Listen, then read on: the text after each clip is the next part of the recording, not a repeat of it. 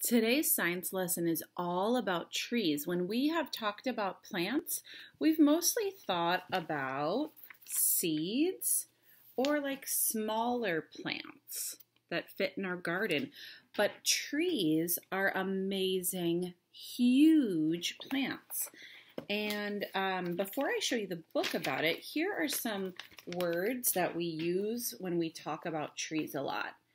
Branch, twigs. Some trees make this sticky substance called sap.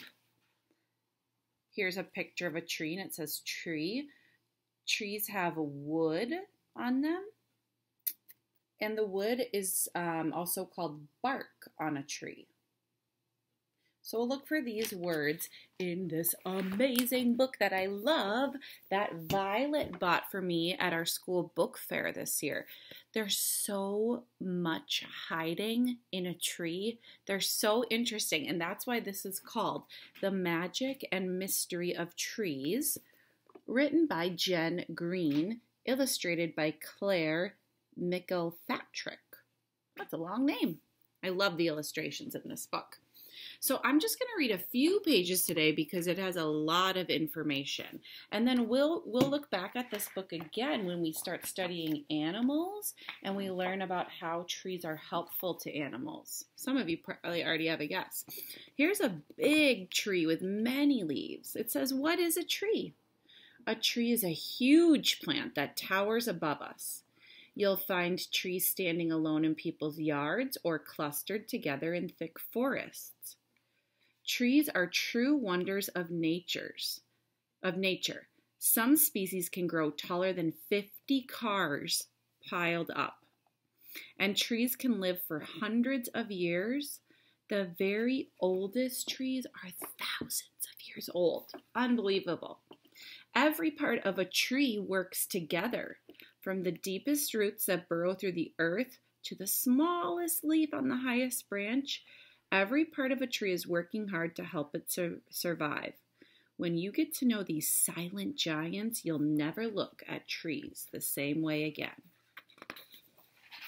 So some of the pages I just want to show you. Here's kind of a map of the earth, and it shows us that trees grow almost everywhere on earth.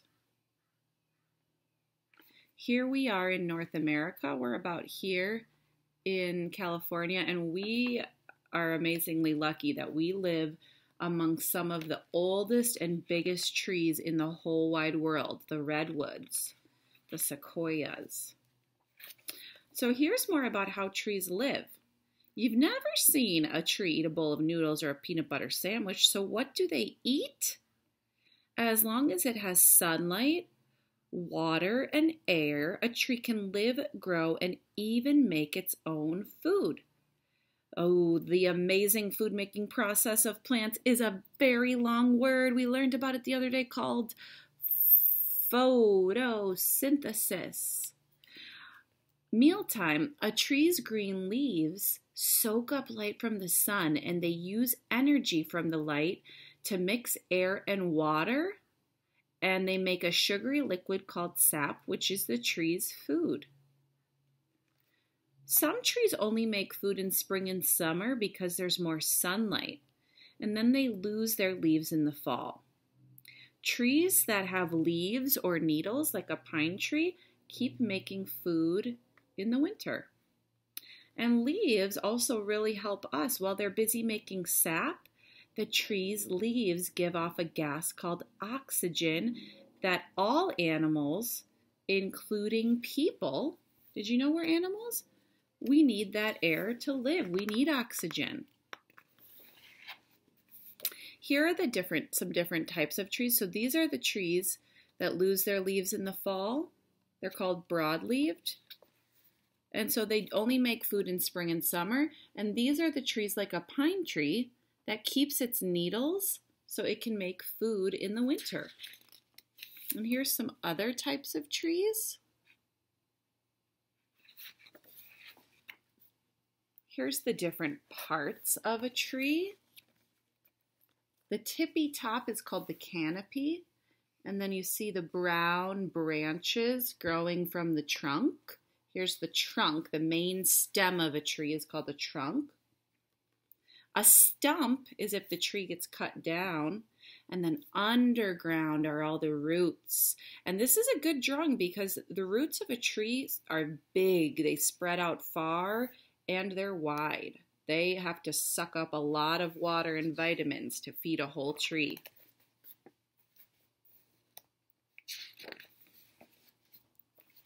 So here's more about roots. They keep the tree in place.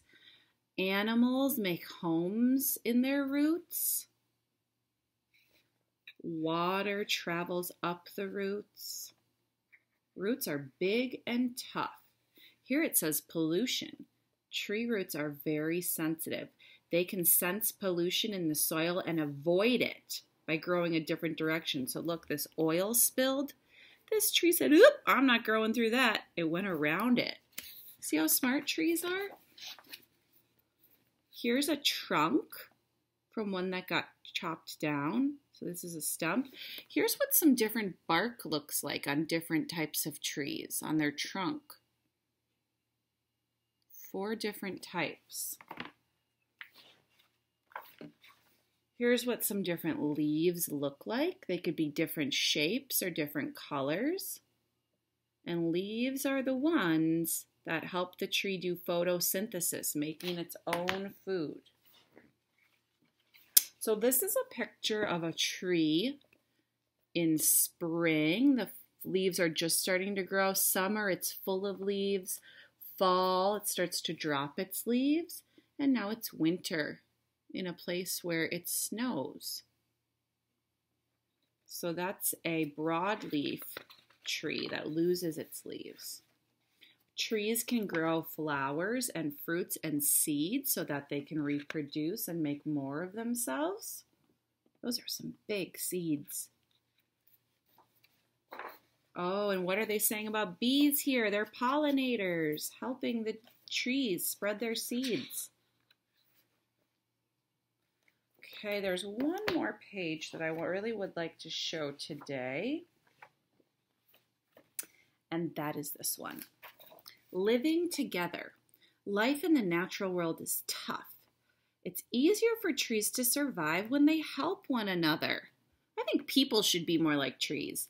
Trees living in a forest grow best if all the trees are healthy. So if one tree is in trouble, the other trees will help it. They really will. This is true.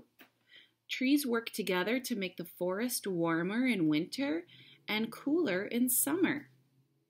If a tree is damaged and starts to die, its neighbor trees will pass it food through their roots to try to keep it alive. Trees will grow until they reach the branch of a different tree, and then they don't say, hey, move over, we want to grow. They say, oh, I'm done growing here so that we all have enough room. They don't want any trees to die so that if a big storm comes through, the forest is strong. There's no holes for like the winds to come in and wreck the forest. It's pretty amazing. And then their roots. Roots spread through the soil to form a hidden web. Forest neighbors stay in touch with one another and pass food to each other through their roots. Trees know how to take care of each other. They have a way to communicate. It's so amazing.